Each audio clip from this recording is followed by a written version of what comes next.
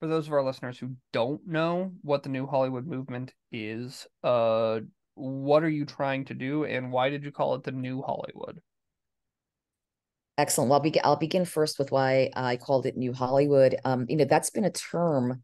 New Hollywood has been a term that I have personally been using for over a decade. I very much have been involved in the diversity, inclusion, and equity conversations and efforts, again, for over a decade. And the idea of a new Hollywood, or what a new Hollywood looks like, excuse me, is something that, again, I've been absolutely just extremely involved in as an activist.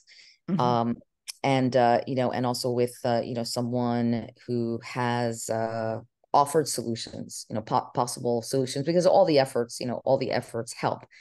So then when I got onto Clubhouse, which was in January of 2021, there was really only one conversation that I wanted to truly have, to utilize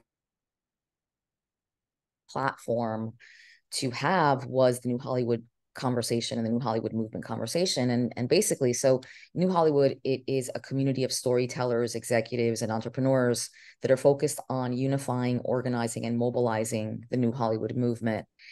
We have joined forces to collaborate, ideate, and educate the current and next generations of storytellers and disrupt old Hollywood paradigms. Together, we will change the face of the industry and transform the world with our stories.